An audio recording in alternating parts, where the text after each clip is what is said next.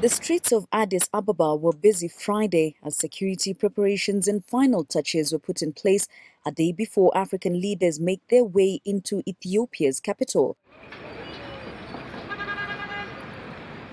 The streets expected to be cleared for the next 4 days as the city hosts the continent's heads of state and government as they converge to, among other things, take a vote on who becomes the next head of the African Union Commission. Akin to the election of the Pope at the Vatican, the heads of state and government will be locked up in this room as they take vote, and until the white smoke billows, it will take as many rounds of voting until finally one of the 5 candidates amasses 2/3 of the vote. And their lobbying would intensify Friday with side meetings of regional blocs on the continent. A careful calculation of countries' interests under consideration here. Citizen TV has learnt that yet again Botswana's President Ian Khama may skip the summit, opting instead to send his VP, despite the country having a candidate, Pelonomi Vincent Moitoi, who was the frontrunner in the previous election in Rwanda.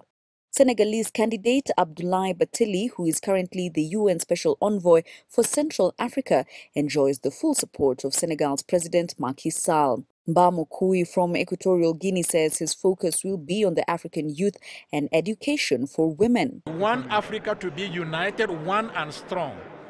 Africa that respects the young people, Africa that not only talk about women, but they are taking some concrete action about women.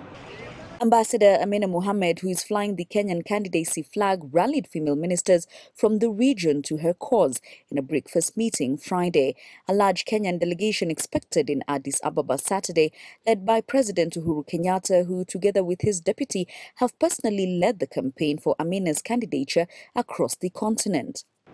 From the infrastructure deficit and the need to have an infrastructure revolution on the continent, right, to the need to ensure that we provide the tools that our youth need to allow us to take off. Chad's candidate, Moussa Faki Mahamat, has his focus on peace and security, economic governance, climate change, the place of Africa in the world, and the youth agenda as his priority.